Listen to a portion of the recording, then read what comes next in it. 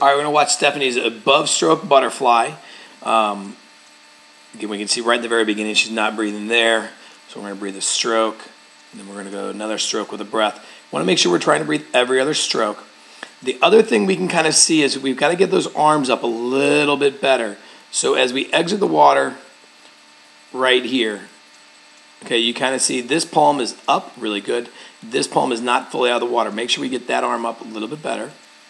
Okay, you can kind of see that your left hand is already out of the water. Your right hand's still under. Make sure your shoulders are even. Make sure those hands are coming palms up all the way through. Getting a good job of getting your head down. Right here is where we want that head going down, and you've got it down, and that's great.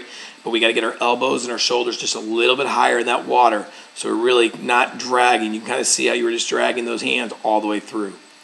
But good hand entry all the way up top. Okay, you're really extending your arms all the way where you need to be. And that looks fantastic, Stephanie. Good job there.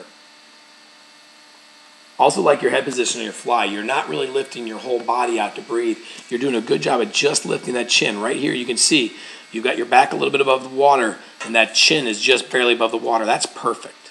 All right? Let's go ahead and go into your turn. As we hit that turn, we can tell that we took a breath at the very last stroke. We want to make sure we don't breathe on that very last stroke of the wall. You can see right here, we had a breath, and then here's our turn. All right, as you come off that wall, you do a good job of keeping your eyes focused on the wall, focus on that hand, a little high on your upper back. Make sure your shoulders are just barely above the water. You don't want to have quite here. You want to have more really just those shoulders above the water, and that's it. As we start to come off that wall, drop that one hand under, and you can see that your head's underwater and your hand's still above. You want to make sure that head is going underwater as that hand is coming to the ear.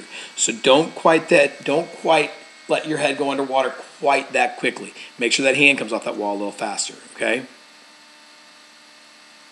And then right away, first breath. Make sure you get that first stroke without a breath. Good job, Steph.